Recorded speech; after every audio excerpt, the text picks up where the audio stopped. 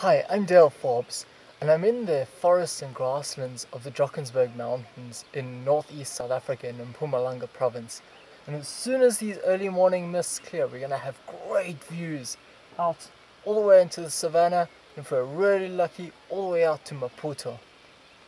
Understanding your camera's aperture settings is possibly one of the most important and useful things you can use while photographing.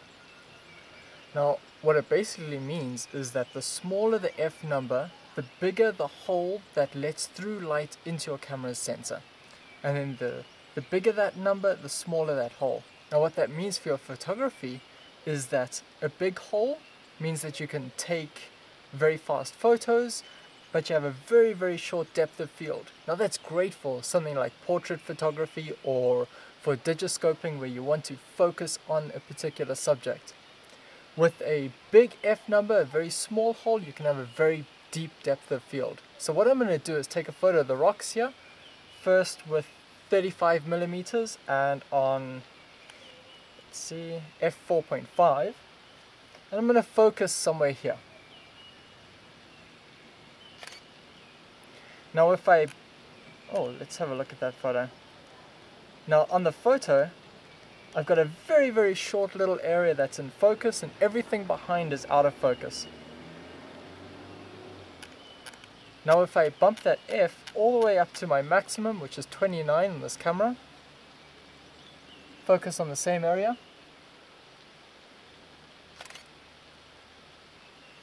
my shutter speed has dropped dramatically from 1/800th in the first photo to 1/20th in the second photo. But when I look in at it, I'm focused throughout much of the photo. So how does aperture affect your digiscoping? Well, I've set my camera up to Aperture Priority Mode and then closed that aperture right down. And I focused on this moss-covered tree just in front of me here. And my camera is giving me a shutter speed of 4 seconds.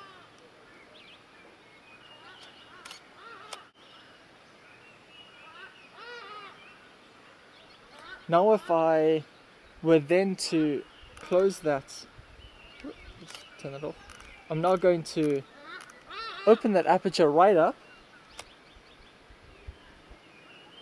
same image, my photo is now at 1/100th of a second, a lot faster. Now that's really going to make a difference to your digiscoping. So lots of people, when they start digiscoping, they'll use a sport priority mode so that the camera tries to give them a faster shutter speed.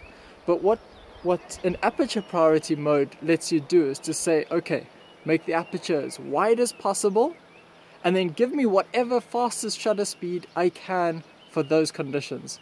That means that no matter where you are, your camera will always give you the fastest possible speed to take your photo.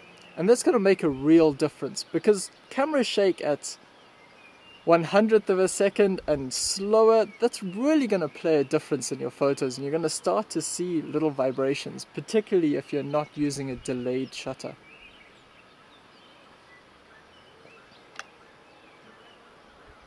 Such a beautiful morning.